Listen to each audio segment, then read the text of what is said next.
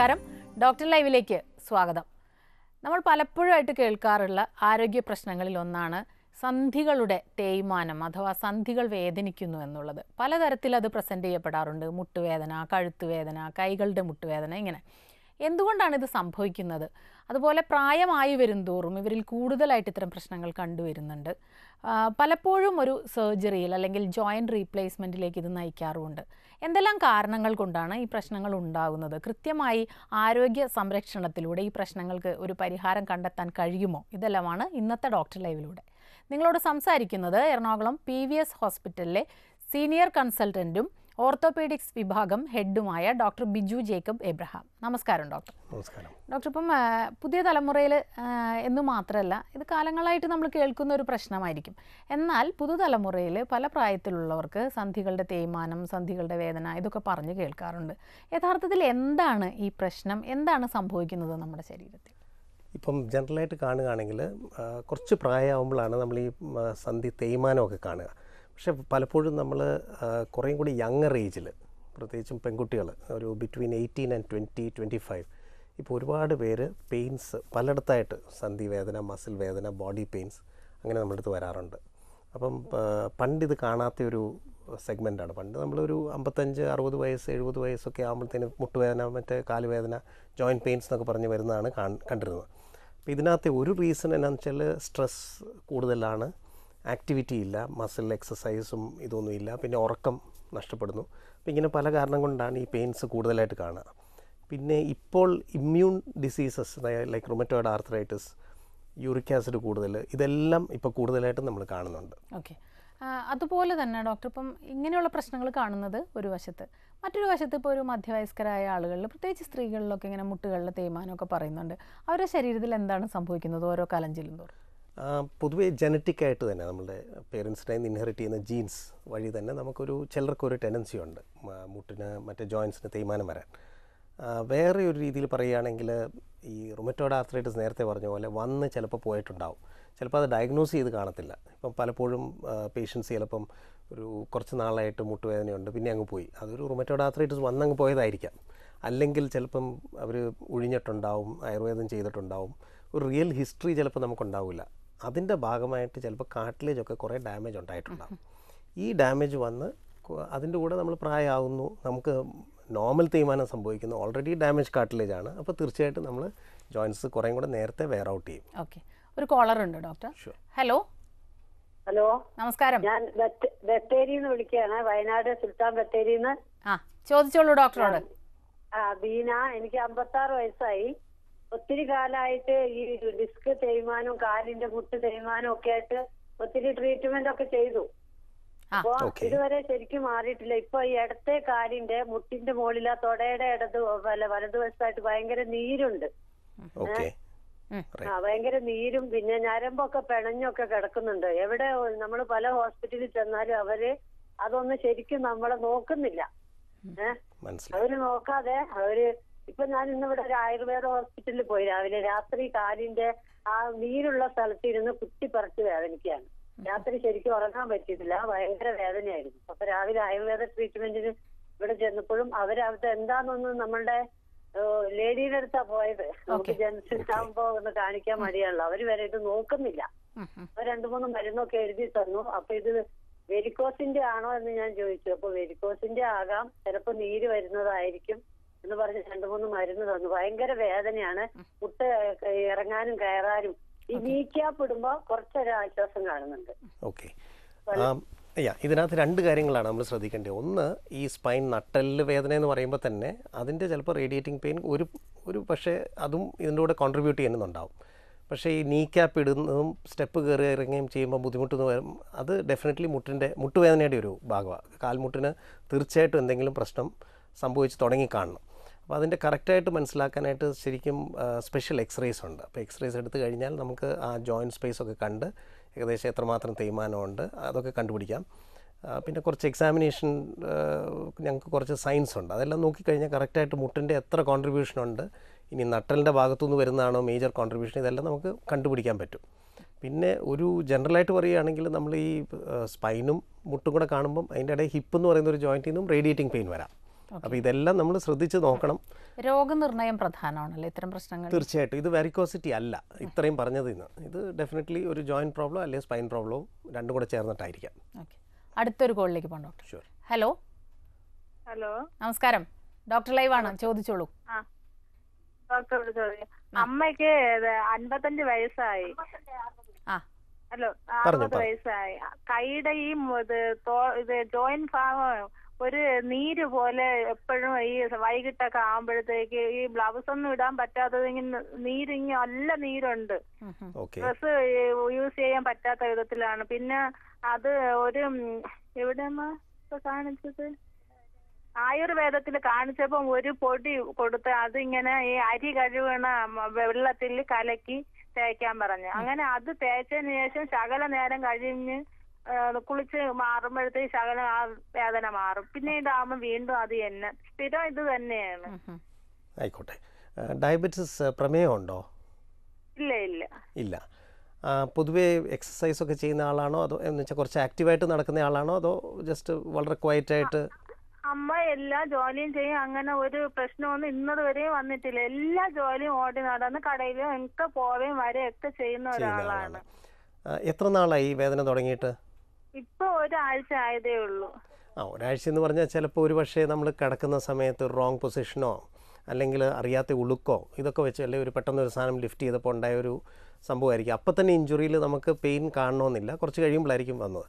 അപ്പോൾ ഈ ഒരാഴ്ചയൊക്കെ ആയിട്ടുണ്ടെങ്കിൽ ഒരു സാധാരണ ഞങ്ങൾ ഈ ആൻറ്റി ഇൻഫ്ലമേറ്ററി എന്ന് പറയും, ഈ ഇൻഫ്ലമേഷനും ഈ നീർക്കെട്ടും ഒക്കെ പോകാനായിട്ടുള്ള മരുന്നൊന്ന് കഴിച്ച് നോക്കുക. മസിൽ റിലാക്സൻ്റ് അതിൻ്റെ കൂടെ ചേർത്ത് കഴിക്കുകയാണെങ്കിൽ കുറച്ചും കൂടെ നല്ലതായിരിക്കും. അത് കഴിച്ച് അത് സംഭവം പോവുകയാണെങ്കിൽ പിന്നെ പ്രശ്നമൊന്നുമില്ല. ഇത്ര ആക്റ്റീവ് ഒരാളാണെങ്കിൽ പ്രത്യേകിച്ച് ഒരാഴ്ചയുടെ ഒരു പ്രശ്നമാണ് ഇതേ ആവുള്ളൂ. ഇനി അല്ല എന്നുണ്ടെങ്കിൽ പിന്നെ കുറച്ച് ബ്ലഡ് ടെസ്റ്റും ഒക്കെ ചെയ്ത് നോക്കണം. അടുത്തൊരു കോളിലേക്ക് പോകണം ഡോക്ടർ. ഹലോ ഹലോ, ചോദിച്ചോളൂ ഡോക്ടറോട്.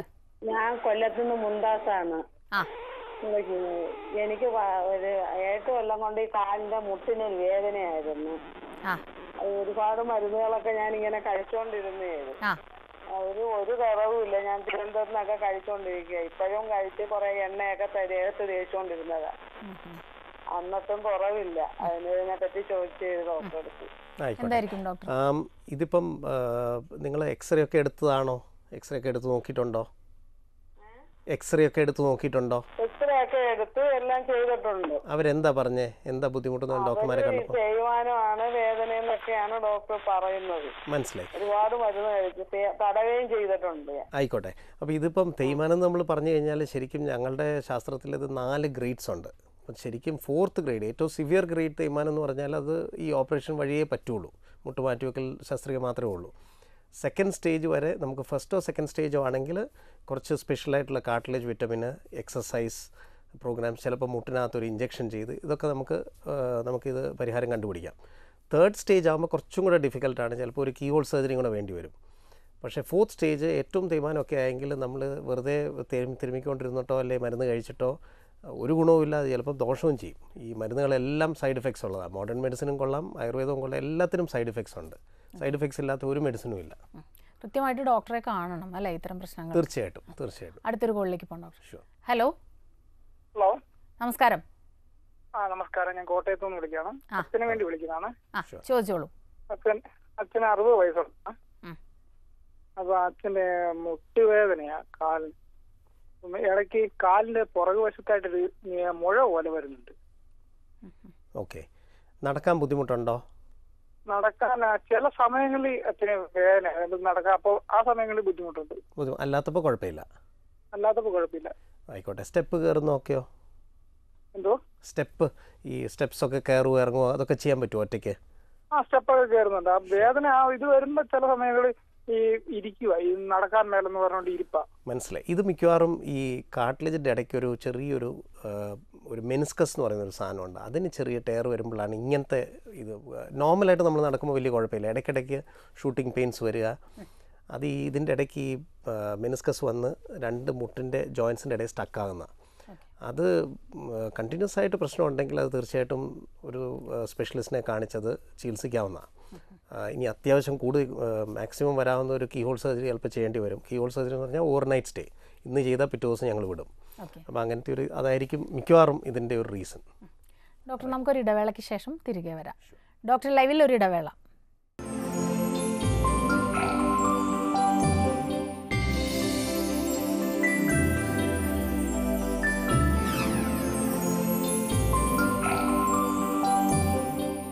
ഡോക്ടർ ലൈവ് തുടരും. ഒരു കോളർ വെയിറ്റ് ചെയ്യുന്നുണ്ട് ഡോക്ടർ. ഹലോ. ഹലോ ഹലോ നമസ്കാരം. നമസ്കാരം. ചോദിച്ചോളൂ ഡോക്ടറോട്. സാറേ, എന്റെ ഇടത്തെ തോള് ഭയങ്കര വേദനയാണ്. ഇടത്തെ തോള് മുതലേ കൈ, ആ ഇടത്തെ സൈഡ് കൈ ഭയങ്കര വേദനയാണ്. അത് ഞാൻ ഡോക്ടർ സാറിനെ കണ്ട് എക്സ്റേ എടുത്ത് അതില് കഴുത്തിന്റെ 3 എല്ലിന് തേയ്മാനം ഉണ്ടെന്ന് പറഞ്ഞു. അത് ഞാൻ ഇങ്ങനെ തുടർച്ചയായിട്ട് മരുന്ന് കഴിച്ചോണ്ടിരിക്കുന്നത്. എന്നിട്ടും ഈ വേദന കുറവില്ല. എന്നിട്ട് ഷുഗർ, പ്രഷർ അങ്ങനെയുള്ള യാതൊരു ഇതൊന്നും ഇല്ല. എന്റെ ജോലി എന്ന് വെച്ചാൽ പാചകമാണ്.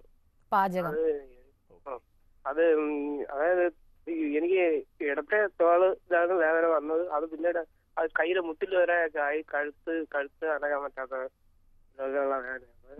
സാറ് എക്സ്റേ എടുത്ത് കണ്ടിട്ട് സാറ് എന്നെ നോക്കണ സാറ് പറഞ്ഞു, അതായത് കഴുത്തിന്റെ 3 എല്ലിന് തേയ്മാനമുണ്ട് എന്ന് പറഞ്ഞു. അങ്ങനെ മരുന്ന് കഴിച്ചോണ്ടിരിക്കുകയാണ്. സാറേ, അത് എങ്ങനെ പറയേണ്ടത്? തോള് നമ്മുടെ കഴുത്ത് ഇളക്കുമ്പോഴാണോ ഷോൾഡർ ഇളക്കുമ്പോഴാണോ ഈ വേദന കൂടുതൽ? അല്ല, കൈ നമ്മൾ വെറുതെ ഇങ്ങനെ ഇരിക്കുമ്പോഴും കൈ മുട്ടിനതുവരെ വേദനയുണ്ട്. ആയിക്കോട്ടെ, അതല്ല ഈ നെക്ക് കഴുത്തെന്ന് പറയുന്നത് അങ്ങോട്ടും ഇങ്ങോട്ടും ഇളക്കുമ്പം പെയിൻ കൂടുതൽ അങ്ങനെ വല്ലതും ഉണ്ടോ? അങ്ങനെ ഇല്ല. ഞാനെന്താ ചോദിക്കാൻ കാരണം എന്ന് വെച്ചാൽ ചോദിക്കാൻ കാരണം എന്താണെന്ന് വെച്ചാൽ നിങ്ങൾ പറയുന്നത് വെച്ച് നോക്കുമ്പം കൂടുതലും സാധ്യത ഈ കഴുത്തിൽ നിന്നുണ്ടായ റേഡിയേറ്റിംഗ് പെയിൻ ആകാനാണ് ചാൻസ്, അല്ലാതെ തോളിൻ്റെ ഒരു പെയിൻ അല്ല. അപ്പോൾ അത് കുറച്ചും കൂടെ അത് മനസ്സിലാക്കണം. അത് എക്സ്റേ കറക്റ്റായിട്ട് എടുക്കണം, അല്ലെങ്കിൽ എക്സ്റേ ചിലപ്പോൾ MRI വരെ എടുക്കണം. അപ്പോൾ അതാണ് ചെയ്യേണ്ടത്. ചെയ്യണം. അത് കണ്ടുപിടിച്ചു മിക്കവാറും അത് കഴുത്തിൻ്റെ പ്രശ്നമേ ആവുള്ളൂ. കൃത്യമായി ഇപ്പം പല കോൾസിൽ നിന്ന് നമുക്ക് മനസ്സിലാവുന്നത് കൃത്യമായൊരു രോഗനിർണയം സാധ്യമാകുന്നില്ല പലയിടത്തും, അല്ലേ? അതുണ്ടെങ്കിലേ അടുത്ത സ്റ്റെപ്പിലേക്ക് പോകാൻ പറ്റും. തീർച്ചയായിട്ടും കുറച്ചും കൂടെ ഒരു ആദ്യത്തെ 1-2 ആഴ്ച അല്ലെങ്കിൽ 3 ആഴ്ചയൊക്കെ കഴിഞ്ഞിട്ട് പെയിൻ പോകത്തില്ലെങ്കിൽ തീർച്ചയായിട്ടും ഒരു ജോയിൻറ്റ് സ്പെഷ്യലിസ്റ്റിനെ കാണുന്നതാണ് നല്ലത്. അപ്പോൾ അത് അറ്റ്ലീസ്റ്റ് ഐഡൻറ്റിഫൈ ചെയ്ത് എന്താ പ്രോബ്ലം നമുക്ക് അതിന് പരിഹാരം കണ്ടുപിടിക്കാനും പറ്റും. മറ്റൊരു കോളിലേക്ക് പോകാം ഡോക്ടർ. ഹലോ. ഹലോ, നമസ്കാരം. നമസ്കാരം. ചോദിച്ചോളൂ ഡോക്ടറോട്. മാളയിൽ സദാനന്ദനാണ്. എന്റെ ചേട്ടന്റെ കാര്യം പറയാനാണ്. പറയൂ. ഞാൻ മാളയിൽ സദാനന്ദൻ. മനസ്സിലായി, കേട്ടു. എന്താണ് ചേട്ടന്റെ പ്രശ്നം? എന്റെ ചേട്ടൻ 2 മുട്ടും മാറ്റിവെച്ചതാണ്. 2 മുട്ടും സബ്സ്ക്രൈബ് ചെയ്ത് മാറ്റിവെച്ചതാണ്. മാറ്റിവെച്ചിട്ട് ഒരു 6 മാസത്തോളമായി. ഇപ്പൊ കാലിൽ വീണ്ടും നീര് വരിക, നടക്കാൻ ബുദ്ധിമുട്ട്. അപ്പൊ ഡോക്ടറെ കണ്ടപ്പോ പറഞ്ഞത് വീണ്ടും റീഓപ്പൺ ചെയ്യണം. ആയിക്കോട്ടെ. അപ്പൊ ഓപ്പൺ ചെയ്യാൻ ഇപ്പൊ എല്ലാവർക്കും മാനസികമായിട്ടൊരു ബുദ്ധിമുട്ടുണ്ട്. കാരണം അത്ര ഇത് ചെയ്തിട്ട് പ്രയാസപ്പെട്ട് ചെയ്തതാണ്. CRP പരിശോധിച്ചപ്പോ 55-60 കാണുന്നു. ആയിക്കോട്ടെ. ഇത് 6 മാസമായി അല്ലേ ഓപ്പറേഷന് ശേഷം? 6 മാസമായി. ഓക്കെ. അപ്പോൾ ഇത് 2 മുട്ടിനും പ്രശ്നമുണ്ട്. 2 മുട്ടും മാറ്റി വെച്ചെന്നല്ലേ പറഞ്ഞേ? ഓക്കെ. അപ്പോൾ ഏത് മുട്ടിനാണ് വേദനയുള്ളത്? ഇടത്തെ മുട്ട്. ഇപ്പം CRP സാധാരണ ഓപ്പറേഷൻ കഴിയുമ്പോൾ പെട്ടെന്നൊന്ന് കൂടും, പിന്നെ അത് കുറയേണ്ടതാണ്. ഈ സമയമൊക്കെ ആകുമ്പോഴത്തേനും അത് നോർമൽ ലെവലിൽ എത്തേണ്ടതാണ്. അപ്പോൾ ഏറ്റവും ഡേഞ്ചറസ് ആയിട്ടുള്ളത് ഇത് ഇൻഫെക്ഷൻ പഴുപ്പ് വല്ലതും വന്നോ എന്നറിയുന്നതാണ്. എന്താണെന്ന് വെച്ചാൽ അതുണ്ടെങ്കിൽ അത് വെച്ചുകൊണ്ടിരുന്നാൽ കൂടുതൽ പ്രശ്നമാണ്, ഉള്ളതും കൂടെ പോവും. അപ്പം അത് കറക്റ്റായിട്ട് ക്ലിയർ ചെയ്തെടുക്കുന്നത് വളരെ ഇമ്പോർട്ടൻ്റ് ആണ്. ഇൻഫെക്ഷൻ ശരിക്കും ഒരു ഡേഞ്ചറസ് കാര്യമാണ്. നമ്മൾ ഈ മുട്ടുമാറ്റിവെക്കലൊക്കെ പറയുമ്പം ഏറ്റവും കൂടുതൽ ഞങ്ങൾക്ക് പേടിയുള്ളത് ഇൻഫെക്ഷൻ വരുമോന്ന്. ആ ഇൻഫെക്ഷൻ നമുക്ക് 100% പ്രിവെൻറ്റ് ചെയ്യാൻ ഒരു സാധനം ഇന്നു വരെ കണ്ടുപിടിച്ചിട്ടില്ല. പിന്നെ ആകെ ചെയ്യാവുന്നത് വളരെ സ്ട്രിക്റ്റ് പ്രോട്ടോക്കോൾസും സ്പെഷ്യൽ തിയേറ്റേഴ്സും. ഇപ്പോൾ നമ്മൾ പറയും എക്സ്പെൻസീവാണ്, മുട്ടുമാറ്റിവെക്കലൊക്കെ ശരിക്കും എക്സ്പെൻസീവ് ആകണം. എന്നുവെച്ചാൽ നല്ല തിയേറ്ററും നല്ല സെറ്റപ്പിലും ഒക്കെ ചെയ്യുകയാണെങ്കിൽ നമ്മൾ ശരിക്കും ഈ പലപ്പോഴും റേറ്റ്സ് ഡിഫറെൻ്റ് ആയിട്ട് പല ഹോസ്പിറ്റലിൽ കാണുന്നത് അതുകൊണ്ടാണ്. കൂടിയ ഹോസ്പിറ്റലിൽ എപ്പോഴും ഹയർ ഫെസിലിറ്റീസ് ഉണ്ടാവും, കുറേയും കൂടെ സേഫർ ഉണ്ടാവും. അപ്പോൾ നമ്മുടെ പെർസെൻറ്റേജ് ഓഫ് ഇൻഫെക്ഷൻ ചിലപ്പം 8%-ന്ന് ഇപ്പം നമ്മുടെ ഇപ്പം PVSലൊക്കെ ആണെങ്കിൽ ഞങ്ങളുടെ ഇൻഫെക്ഷൻ റേറ്റ് എന്ന് പറഞ്ഞാൽ ചിലപ്പം ഒരു ക്ലോസ് ടു 0 അല്ലെങ്കിൽ 0.5% ഒക്കെ വരുന്നത് ലാമിനാർ ഫ്ലോ എന്ന് പറയാം. സ്പെഷ്യൽ തിയേറ്റേഴ്സ്, പിന്നെ ഒരു ഹുഡ് പോലത്തെ ഒരു സാധനം ഞങ്ങളിടുക. അപ്പോൾ നമ്മൾ ഡോക്ടർ ബ്രീത്ത് ചെയ്യുന്നതൊക്കെ ആ എയർ അങ്ങ് പുറത്തോട്ട് കൊണ്ടുപോകും. അപ്പോൾ ഇതിനെല്ലാം എക്സ്പെൻസ് വരും. അപ്പോൾ അതൊക്കെയാണ് ഇമ്പോർട്ടൻറ്റ്. എനിവേ ഇൻഫെക്ഷനാണ് നമ്മൾ ശ്രദ്ധിക്കേണ്ടത്. അതുണ്ടെങ്കിൽ തീർച്ചയായിട്ടും അത് വെച്ചുകൊണ്ടിരിക്കരുത്, പ്രശ്നമാവും. അടുത്ത ഒരു കോളിലേക്ക് പോകാം ഡോക്ടർ. ഹലോ. ഹലോ, ചോദിച്ചോളൂ ഡോക്ടറോട്. ഹലോ, കേൾക്കുന്നുണ്ട്, ചോദിച്ചോളൂ. ടിവിയിൽ ശ്രദ്ധിക്കേണ്ട കേട്ടോ. അത് എന്റെ പ്രശ്നം മുട്ട് ഫുള്ള് മടക്കാൻ പറ്റാത്തതാണ് പ്രശ്നം. എത്ര വയസ്സുണ്ട്? 29 വയസ്സ്. പ്രഗ്നൻസിയിൽ 3-ാം മാസം മുതൽ ഫുള്ള് റെസ്റ്റ് പറഞ്ഞതായിരുന്നു. ഇപ്പം പ്രസവം കഴിഞ്ഞിട്ട് ഏകദേശം 4 മാസം ആവുന്നു. മുട്ട് ഫുള്ളി മടക്കാൻ പറ്റാത്തതാണ്. 2 കാലുമാണോ 1 കാലാണോ? 2 കാലും ഫുള്ള് മടക്കാൻ പറ്റൂല. ഏകദേശം ഒരു 1/4 ഭാഗം വരെ മടക്കാൻ പറ്റുന്നുള്ളൂ. ഓക്കെ. ഇതിനു മുമ്പ് പ്രഗ്നൻസിക്ക് മുമ്പ് ഒരു പ്രശ്നം ഉണ്ടായിരുന്നില്ല? ഇല്ല, പ്രഗ്നൻസിന്റെ മുമ്പ് ഒരു പ്രശ്നം ഉണ്ടായിരുന്നില്ല. ഫുൾ റെസ്റ്റ് ആയിരുന്നു. ഇപ്പൊ ഏകദേശം കുറെ മാസങ്ങളുള്ളൂ. ഇപ്പം പ്രസവം കഴിഞ്ഞിട്ട് ഇപ്പൊ ഏകദേശം 4 മാസം ആവുന്നു. കറക്റ്റ്. ഈ 4 മാസങ്ങളും നന്നായിട്ട് എക്സസൈസ് ചെയ്യാനൊക്കെ ശ്രമിച്ചിട്ടുണ്ടോ? മുട്ട് മടക്കാനും ഒക്കെ ശ്രമിക്കാറുണ്ട്. ഫുള്ളി മടന്ന് താഴെ വരെ തറ വരെ ഈ അങ്ങനെയുള്ള ഫുള്ളി മടങ്ങാൻ പറ്റുന്നില്ല. ഓക്കെ. വെയിറ്റ് കൂടുതൽ വെച്ചിട്ടുണ്ടോ പ്രഗ്നൻസിക്ക് ശേഷം? കുറച്ച് വെയിറ്റ് വെച്ചിട്ടുണ്ട്. പിന്നെ തൈലം പുരട്ടുകയും ചൂട് പിടിക്കാറൊക്കെ ചെയ്യാറുണ്ട്. ഡോക്ടറെ കാണിച്ച് ഡോക്ടർ പോയി കെട്ടി തൂക്കാനും കുറച്ച് എക്സസൈസ് ഒക്കെ പറഞ്ഞു തന്നിരുന്നു. അതൊരു 20 ദിവസത്തോളായി ചെയ്യുന്നു. പക്ഷെങ്കിൽ പ്രോഗ്രസ് അങ്ങനെ കാണുന്നില്ല. അങ്ങനെയാണെങ്കിൽ അത് തീർച്ചയായിട്ടും അത് കാണണ്ടേ. ബിക്കോസ് അങ്ങനെ ഒരു സിറ്റുവേഷൻ വരാൻ പാടില്ല. പ്രഗ്നൻസിയിലുള്ളത് വെറും നീര് മാത്രമേ കാണുന്നു. ഡോക്ടർ, ഇപ്പോൾ ഈ തേയ്മാനത്തിൻ്റെ പ്രശ്നങ്ങളൊക്കെ നമ്മൾ പറയുമ്പോഴും ചിലർക്ക് നമുക്ക് നോക്കുമ്പോൾ ഇവർക്ക് ഒരുപാട് പ്രശ്നങ്ങളുണ്ടാവും. പക്ഷേ കാലുവേദനയോ അല്ലെങ്കിൽ പ്രത്യേകിച്ച് പ്രായമായ ആളുകളിലൊക്കെ വളരെ ആരോഗ്യകരമായിട്ട് ഇവർ നടക്കുന്നതും കാര്യങ്ങളൊക്കെ ചെയ്യുന്നത് കാണാം. അപ്പോൾ എന്തുകൊണ്ടാണ് ഈ വ്യത്യാസം? ചിലർക്ക് വല്ലാത്തൊരു ആരോഗ്യ പ്രശ്നങ്ങളും അനുഭവപ്പെടുന്നുണ്ട്. തീർച്ചയായിട്ടും ഇത് വളരെ ഇമ്പോർട്ടൻറ്റ് ക്വസ്റ്റ്യനാണ്. ബിക്കോസ് ഞാൻ ഇപ്പോഴും പണ്ട് എനിക്കൊരു അനുഭവം ഉണ്ടായി. ഒരു 73 വയസ്സുള്ള ഒരു പ്രായമുള്ളൊരു മനുഷ്യൻ. പുള്ളിക്ക് ഒരു മുട്ടിൻ്റെ അവിടെ ഒരു മുഴയുണ്ടായിരുന്നു. അപ്പം ജസ്റ്റ് ഞങ്ങളെ വന്ന് കണ്ടു. മുഴയായിരുന്നു പുള്ളിയുടെ പ്രശ്നം. അപ്പം ഞാൻ എക്സ്റേ എടുത്തപ്പം ജോയിൻറ്റിനകത്ത് ഒട്ടും സ്പേസ് ഇല്ല. എന്ന് വെച്ചാൽ ഗ്രേഡ് 4 തേയ്മാനം. നമ്മൾ ആ എക്സ്റേ കണ്ടു കഴിഞ്ഞാൽ മുട്ടുമാറ്റിക്കൽ ചെയ്യുമെന്ന് തന്നെ വിചാരിക്കും. അപ്പം ഞാൻ ഈ മുഴയെ പറ്റി സംസാരിച്ചിട്ട് പുള്ളിയെടുത്ത് ചോദിച്ചു, മുട്ടിന് വേദനയുണ്ടോ? ഒരു വേദനയില്ല. ഞാൻ ചോദിച്ചു, ജോലി ചെയ്യുന്നുണ്ടോ? പിന്നെ ഇന്നലെ പാടത്തിറങ്ങിയതേ ഉള്ളൂ. അപ്പോൾ ഇതിനകത്ത് അതൊരു ഫസ്റ്റ് ടൈം എനിക്കൊരു വലിയൊരു ബെല്ല് പിന്നെ റിങ് ചെയ്ത പോലെയായിരുന്നു. ഇതെന്തുകൊണ്ട് ഈ മനുഷ്യന് ഇത്രയും പ്രശ്നങ്ങളുണ്ടായിട്ടും എക്സ്റേക്കകത്തുണ്ടായിട്ടും യാതൊരു വേദനയില്ല? തീർച്ചയായിട്ടും മുട്ടുമാറ്റിക്കലോ ഓപ്പറേഷനോ ഒന്നും ആവശ്യമില്ല. ഇതൊരു മെലിഞ്ഞൊരു പേഷ്യൻ്റാണ്. അത് കഴിഞ്ഞ് പിന്നെ വേറെ സിറ്റുവേഷൻസ് ഇതുപോലെ ഉണ്ടായിട്ടുണ്ട്. അപ്പോൾ ഒരു കാര്യം നമ്മൾ ക്ലിയറാണ്, ഈ ഒരു കോമ്പിനേഷൻ ഓഫ് ഫാക്ടേഴ്സിൽ നിന്നാണ് ഈ പെയിനും പ്രശ്നങ്ങളും ജോയിൻസിൽ കാണുന്നത്. അപ്പം ഞങ്ങൾ എൻ്റെ വെബ്സൈറ്റിൽ തന്നെ ഞങ്ങളൊരെണ്ണം ഉണ്ടാക്കിയത് ഹെൽത്തി ജോയിൻസ് എങ്ങനെ മെയിൻറ്റെയിൻ ചെയ്യാം, അത് ഫോളോ ചെയ്താൽ കുറേയൊക്കെ പ്രിവെൻറ്റ് ചെയ്യാമെന്നാണ് എൻ്റെ വിശ്വാസം. ഓക്കെ. അപ്പോൾ അത് എനിക്ക് തോന്നുന്നു ഈ പണ്ട് നമ്മുടെ പഴയ ആളുകളുടെയൊക്കെ ഒരു ജീവിതശൈലി തന്നെയായിരിക്കും എത്ര പ്രശ്നങ്ങളിൽ നിന്ന് അവരെ മാറ്റി നിർത്തി. നല്ല ഹെൽത്തി ആയിട്ട് മെയിൻറ്റെയിൻ ചെയ്യുക, സ്ട്രെസ് ഇല്ലാതെ പോവുക, നല്ലതായിട്ട് ഡയറ്റ് കാര്യങ്ങൾ ബാലൻസ്ഡ് ഡയറ്റ് ഫോളോ ചെയ്യുന്നവർ, പിന്നെ ജോയിൻസ് മൂവ് ചെയ്യുക, പിന്നെ ദിവസവും എക്സസൈസും വെയിൽ കൊള്ളുകയും ഒക്കെ ചെയ്യുക. അങ്ങനെ ഹെൽത്തി ആയിട്ട് പോകുന്നവർക്ക് കുറച്ചും കൂടെ ചാൻസസ് കുറവാണ് ഈ മുട്ട് പ്രശ്നങ്ങളും ജോയിൻറ്റ് പ്രശ്നങ്ങളും വരുന്നത്. അടുത്തൊരു കോളിലേക്ക് പോകാം ഡോക്ടർ. ഹലോ. നമസ്കാരം. സംസാരിച്ചോളൂ ഡോക്ടറെ. ഞാൻ ഒരു 65 ഇയേഴ്സ് ഓൾഡ് ആണ്. ഞാൻ തൃശ്ശൂരിൽ നിന്നാണ് വിളിക്കുന്നത്. പറഞ്ഞു. 20 വർഷത്തിലേറെയായിട്ട് ഞാൻ ഒരു ഡയബറ്റിക് പേഷ്യന്റ് ആണ്. പറഞ്ഞോളൂ, കേൾക്കുന്നുണ്ട്. ഇപ്പൊ കുറച്ചു കാലമായിട്ട് ലെഫ്റ്റ് ഷോൾഡറിൽ നിന്ന് ഭയങ്കരമായിട്ടുള്ള പെയിനാണ്. എനിക്ക് ഒരിക്കൽ പോലും കിടന്ന് ഉറങ്ങാൻ പറ്റാത്തൊരവസ്ഥ. ഇപ്പം ഞാൻ ഡയബറ്റിക്കിന് സ്ഥിരമായിട്ട് കൺസൾട്ട് ചെയ്യുന്ന ഫിസിഷ്യൻ പറയുന്നത് ഇതിന് ഒരു ഓൾട്ടർനേറ്റീവ് ഇല്ല, അലോപ്പതിയിൽ ചികിത്സയില്ല, വെറും എക്സസൈസ് മാത്രമേ ഉള്ളൂ എന്ന് പറയുന്നു. ആയിക്കോട്ടെ. അതില് എന്തെങ്കിലും ഓർത്തോയിൽ എന്തെങ്കിലും ചെയ്യാനുണ്ടോ? ആയിക്കോട്ടെ. അപ്പം ഈ ചികിത്സയില്ല എന്ന് പറയുന്നത് ഷോൾഡർ പെയിനെ പറ്റിയാണോ ഈ ഡോക്ടർ പറഞ്ഞത്? അതെ അതെ അതെ. ഓക്കെ, അത് കറക്റ്റ് അല്ല. നമ്മൾ ഇതിപ്പം ഡയബറ്റീസ് ഉള്ളത് കൊണ്ടായിരിക്കാം ഈ ലെഫ്റ്റ് ഷോൾഡറിൽ ഇത്രയും പെയിൻ വന്നത്. അപ്പം അത് ഫസ്റ്റ് സ്റ്റെപ്പ് എന്നാന്ന് വെച്ചാൽ ഡയബറ്റീസ് നമ്മൾ സ്ട്രിക്റ്റ് കൺട്രോൾ ആക്കണം. ഡയബറ്റീസ് കൺട്രോൾ എന്ന് പറഞ്ഞാൽ തന്നെ നമ്മുടെ നാട്ടിലൊരു ജനറലായിട്ട് പറയുന്നത് ഒരു 160 ഉണ്ട്. കൺട്രോളില്ല സാറേ, 160 ഉണ്ട്. ശരിക്കും നമ്മൾ ആ വാല്യൂ അനുസരിച്ച് കൺട്രോൾ ചെയ്ത് പോകണം. അതൊരു നല്ല ഫിസിഷ്യനും നിങ്ങളും കുറച്ച് സ്ട്രിക്റ്റ് ആവുകയാണെങ്കിൽ തീർച്ചയായിട്ടും അതാവും. അത് പാരലായിട്ട് ചെയ്യുന്നതിൻ്റെ കൂടെ നല്ലതായിട്ട് ഈ ഷോൾഡർ സ്പെഷ്യാലിറ്റിയൊക്കെ ഫോളോ ചെയ്യുന്ന അതിൻ്റെ ഫിസിയോതെറാപ്പിസ്റ്റ് ഉണ്ടാവും. അപ്പോൾ അല്ലാതെ ജസ്റ്റ് പോയി നമ്മൾ എന്തെങ്കിലും ഫിസിയോതെറാപ്പി ചെയ്തിട്ട് കാര്യമില്ല. അവരെ കൊണ്ട് ചെയ്യിപ്പിച്ചാൽ ഒരു 80% ആൾക്കാർക്കും ഒരു 8 പേര് 10-ൽ ഒരു 8 പേർക്ക് കംപ്ലീറ്റ് മൂവ്മെൻറ്റ് നമുക്ക് തിരിച്ചു കിട്ടാം. ഈ ഫിസിയോതെറാപ്പിസ്റ്റ് നല്ലതെന്ന് പറഞ്ഞാൽ എന്താണെന്ന് വെച്ചാൽ നമ്മൾ ഡെഡിക്കേറ്റഡ് ആയിരിക്കണം, അതിനുവേണ്ടി ചെയ്ത് ഒരുപാട് എക്സ്പീരിയൻസ് വേണം, ഡോക്ടറുമായിട്ട് വളരെ മാച്ച് ചെയ്ത് പോകുന്ന ഒരു ഫിസിയോതെറാപ്പിസ്റ്റ് ആയിരിക്കണം. ഇതിനകത്ത് ചില സിറ്റുവേഷൻസിൽ സർജറി ഉണ്ട്. സർജറി തന്നെ പണ്ടെന്ന് പറയുന്നത് നമ്മൾ സർജറി ആലോചിക്കാത്ത ഇരുന്നത് എന്ന് വെച്ചാൽ ടോട്ടലി ഓപ്പൺ ചെയ്യുമ്പോൾ തന്നെ സ്റ്റിഫാവും. ഇപ്പോൾ കീ ഹോൾ സർജറി വെച്ച് ഏത് സ്റ്റേജ് ഏത് സ്റ്റിഫ്നെസ്സിലും നമുക്ക് കംപ്ലീറ്റ് റിലീസ് ചെയ്ത് കംപ്ലീറ്റ് മൂവ്മെൻറ്റ് ഉണ്ടാക്കാം. അപ്പോൾ ടോട്ടലി ട്രീറ്റബിൾ ആണ്, അങ്ങനെ നിങ്ങൾ വിഷമിക്കേണ്ട. പക്ഷേ ഏത് സ്റ്റേജാണ്, ഡയബറ്റീസ് കൺട്രോളിലാണോ, ഇതെല്ലാം ഒരുപാട് വലിയ ഫാക്ടേഴ്സ് ഉണ്ട്. ഓക്കെ ഡോക്ടർ, നമുക്ക് മറ്റൊരു ഇടവേളയ്ക്ക് ശേഷം തിരികെ വരാം. ഡോക്ടർ ലൈവിൽ ഒരു ഇടവേള കൂടി.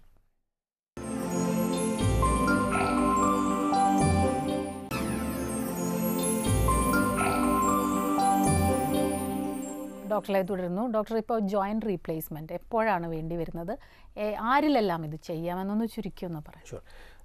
നോർമലായിട്ട് നമ്മൾ സിവിയർ പെയിൻ നമ്മളെ നോർമൽ ആക്ടിവിറ്റി നമുക്ക് ചെയ്യാൻ മേലാതെ ആകുക, നമുക്ക് ഇൻഡിപെൻഡൻ്റ് ആയിട്ട് നമ്മൾ കാര്യങ്ങൾ ചെയ്യാൻ മേല, ആ സ്റ്റേജിലാണ് നമ്മൾ ജോയിൻറ്റ് റീപ്ലേസ്മെൻറ്റ് ആലോചിക്കുക. പ്രത്യേകിച്ചും അത് നമ്മൾ ഇത്രയും ഒരു സിംറ്റംസ് കണ്ടു കഴിഞ്ഞാൽ എക്സ്റേക്കകത്തും കൂടെ അതിൻ്റെ സയൻസ് കാണണം. ഏത് പ്രായമായാലും നമ്മളത് ജോയിൻറ്റ് റീപ്ലേസ്മെൻറ്റ് ചെയ്യേണ്ടതാണെങ്കിൽ ചെയ്യണം, ആരോഗ്യം കൂടെ ഉണ്ടെങ്കിൽ, അനസ്തീഷ്യ താങ്ങാമെങ്കിൽ.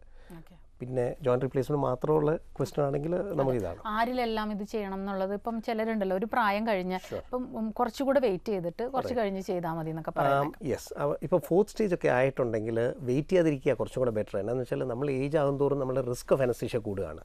അപ്പം ഡെഫിനറ്റ്ലി സർജറി എസ്കേപ്പ് ചെയ്യാൻ പറ്റില്ല എന്ന് പറഞ്ഞാൽ നമ്മൾ നേരത്തെ ചെയ്യുകയാണെങ്കിൽ ഒന്നാമത് ഇന്നത്തെ ഇംപ്ലാൻസും ഇന്നത്തെ ടെക്നിക്സും നന്നായിട്ട് ചെയ്യുന്നവരും ഒക്കെ ചെയ്ത് കഴിഞ്ഞാൽ ഒരു 25-30 ഇയേഴ്സ് എന്തായാലും നിൽക്കും. അപ്പം അതും കൂടെ നോക്കണം. നമ്മളൊരു ലൈഫ് സ്പാൻ ഒരു 80-90 ഇയേഴ്സ് വെച്ച് നോക്കുകയാണെങ്കിൽ ഒരു 60 ഇയേഴ്സ് തൊട്ട് സേഫ് ആണല്ലോ. അപ്പം അധികം വെയിറ്റ് ചെയ്യാതിരിക്കുക നല്ലത്. പിന്നെ അതിനേക്കാളും സിവിയർ ചെറിയ പ്രായത്തിൽ വരികയാണെങ്കിൽ ചെയ്യുന്നതിന് കുഴപ്പമൊന്നുമില്ല. ഡോക്ടർ, ഇപ്പം ഡോക്ടർ എന്നെ പറഞ്ഞു 2 തരത്തിലുള്ള ആളുകളെ കാണുന്നു. മുഴുവൻ തേയ്മാനമൊക്കെ ഉണ്ടായിട്ടും വളരെ ഇതായിട്ട് ജീവിച്ചു പോകുന്ന ആളുകൾ. ഇത് സംഭവിക്കുന്നത് പലപ്പോഴും ജീവിതശൈലിയുടെ ഒരു പ്രത്യേകതയായിരിക്കും. അപ്പോൾ ഒരു മെസ്സേജ് എന്നുള്ള നിലയ്ക്ക് എന്താണ് പുതിയ തലമുറയോട് പറയാൻ? വളരെ ഇമ്പോർട്ടൻ്റ് ആയിട്ട് നോക്കുകയാണെങ്കിൽ ഒന്ന് balanced healthy life style, food, diet. നമ്മൾ കറക്റ്റ് ടൈമിന് കറക്റ്റ് ഭക്ഷണം രാവിലെ ഉച്ചയ്ക്ക് വൈകിട്ട് അങ്ങനെയുള്ളത് കഴിക്കുക, മിസ് ചെയ്യരുത് മീൽസ്. സെക്കൻഡ്, ജോയിൻറ്റ്സ് എപ്പോഴും മൂവ് ചെയ്തുകൊണ്ടിരിക്കണം, അതിനകത്തെ ഫ്ലൂയിഡ് സർക്കുലേറ്റ് ചെയ്യാനായിട്ട്. മൂന്നാമത് മസിൽ പവർ എന്ന് പറഞ്ഞാൽ നമ്മൾ അറ്റ്ലീസ്റ്റ് നടക്കുകയോ അല്ലെങ്കിൽ എക്സസൈസൊക്കെ ചെയ്യുന്നവർക്ക് എപ്പോഴും മസിൽ സ്ട്രോങ് ആയിരിക്കും. അത് നേരത്തെ പറഞ്ഞ പ്രായമുള്ള ആൾക്ക് പെയിൻ ഇല്ലാത്ത പാടത്തൊക്കെ ഇറങ്ങി എല്ലാ ദിവസവും ജോലി ചെയ്യുകയാണ്, അതുകൊണ്ട് മസിൽസ് പ്രൊട്ടക്റ്റ് ചെയ്യാണ്. Fourth, stress. ഒരുപാട് ജോയിൻസിനെ ബാധിക്കുന്ന കാര്യമാണ്. കാർട്ടിലേജും ഒക്കെ ഒരുപാട് ഡിസ്ട്രോയിഡ് ആവും സ്ട്രെസ്സും ടെൻഷനും ഉള്ളവർക്ക്, ഉറക്കമില്ലായ്മ, ടെൻഷൻ. പിന്നെ സ്മോക്കിംഗ് സീറോ. സ്മോക്കിംഗ് എന്ന് പറഞ്ഞാൽ കംപ്ലീറ്റ് ഡിസ്ട്രക്ഷനാണ്, ജോയിൻസും ബോൺസും എല്ലാം. അത് ആൾക്കാർക്ക് അറിയാൻ മേലാത്തൊരു കാര്യമാണ്. പിന്നെ ആൽക്കഹോൾ ഇൻ എക്സസ്, ഇതും അതിനെ എഫക്റ്റ് ചെയ്യും. ഇതെല്ലാമാണ് നമ്മൾ കൂടുതൽ ശ്രദ്ധിക്കേണ്ടത്. ഡോക്ടർ, ഒരു ചോദ്യം കൂടി. ഇപ്പോൾ നേരത്തെ ഒരു കോളർ വിളിച്ചപ്പോൾ പറഞ്ഞു 6 മാസമായിട്ടുള്ളൂ ജോയിൻറ്റ് റീപ്ലേസ് ചെയ്തിട്ട് ഇൻഫെക്ഷൻ വന്നു എന്നുള്ളൊരു കാര്യം. ഇൻഫെക്ഷൻ വരാതിരിക്കാൻ നോക്കേണ്ടതിൻ്റെ ഒരു ആവശ്യകത, ഇൻഫെക്ഷൻ വന്നാൽ ഉണ്ടാകുന്ന ഗൗരവമേറിയ അവസ്ഥ. ഒരു ജോയിൻറ്റ് റീപ്ലേസ്മെൻറ്റിൽ ഇൻഫെക്ഷൻ വരിക എന്ന് പറഞ്ഞാൽ ഒരു ടോട്ടൽ ഡിസാസ്റ്റർ എന്ന് പറയാം. എന്ന് വെച്ചാൽ നമുക്ക് ഒരിക്കലും അതൊരു നോർമൽ ജോയിൻ്റ് ആക്കാൻ പറ്റില്ല. പിന്നെ കുറേ ചിലപ്പോൾ 1-2 സർജറി ഒക്കെ കഴിഞ്ഞ് നമുക്ക് ഒരുപാട് ഇമ്പ്രൂവ് ചെയ്യാം. അപ്പം ജോയിൻറ്റിൽ ഇൻഫെക്ഷൻ വരാതിരിക്കുന്നതാണ് ഏറ്റവും പ്രാധാന്യം. വന്നു കഴിഞ്ഞാൽ ഡെഫിനറ്റ്ലി അതുപോലെ നമുക്ക് ഓപ്പറേറ്റ് ചെയ്ത് ശരിപ്പെടുത്തുന്ന ഒരു സിറ്റുവേഷനിലും അങ്ങനെയുള്ള സ്ഥലത്ത് മാത്രമേ അത് ചെയ്യാവുള്ളൂ. പിന്നെ അല്ലെ രണ്ടാമതേയും കൂടെ ആയിക്കഴിഞ്ഞാൽ പിന്നെ താങ്ങാൻ മേലാതെയാവും. അതൊന്ന്. രണ്ടാമത്, ഇത് പ്രിവെൻഷൻ എന്ന് പറയുമ്പം ഒരുപാട് സ്റ്റെപ്സ് ഉണ്ട്. ഓപ്പറേഷൻ തിയേറ്ററും മാത്രമല്ല, ഇതിനു മുമ്പ് പേഷ്യൻറ്റിനെ നമ്മൾ ആദ്യം ബ്ലഡ് ടെസ്റ്റും എല്ലാം ചെയ്യുന്നതിൻ്റെ കൂടെ വേറെ എന്തെങ്കിലും ഫോക്കസ് ഓഫ് ഇൻഫെക്ഷൻ ഉണ്ടോ, സ്കിൻ കണ്ടീഷൻ ഉണ്ടോ, പിന്നെ ഓപ്പറേറ്റ് ചെയ്യുന്ന രീതി, നമ്മളുടെ ടെക്നിക്ക് എല്ലാം ഇതിനകത്ത് ബാധിക്കും. ഇതെല്ലാം കൂടിയിട്ടാണ് ഇൻഫെക്ഷൻ. ഇപ്പോൾ അമേരിക്കയിലൊക്കെ അവർ ഗ്രേഡ് ചെയ്തിട്ടുണ്ട് സർജൻസിനെ. ഈ സർജൻ ഇത്ര ഇൻഫെക്ഷൻ, ഈ സർജൻ ഇത്ര ഇൻഫെക്ഷൻ. അത് വെച്ചിട്ട് നമുക്ക് പോകാം. നമ്മൾ ഇന്ത്യയിലൊന്നും അങ്ങനത്തെ ഒരു ഇതില്ല. നമ്മൾ കുറേ പേരെ ഓപ്പറേറ്റ് ചെയ്യുന്നു. പക്ഷേ അങ്ങനെ ഒരു ഗ്രേഡിങ്ങും വരികയാണെങ്കിൽ നന്നായിരുന്നു ആക്ച്വലി. സേഫ് സർജൻസ്, അതെല്ലാം ഓരോരുത്തരുടെ ആറ്റിറ്റ്യൂഡും ടെക്നിക്കും എല്ലാം കൂടെ ചേർന്നിട്ടാണ്. ഓക്കെ ഡോക്ടർ, നമ്മുടെ ഇന്നത്തെ ഡോക്ടർ ലൈവിൻ്റെ സമയോടെ അവസാനിച്ചിരിക്കുകയാണ്. നന്ദി ഞങ്ങളോട് സഹകരിച്ചു. ഡോക്ടർ ലൈവിൻ്റെ ഈ അധ്യായം ഇവിടെ അവസാനിക്കുകയാണ്. നമസ്കാരം.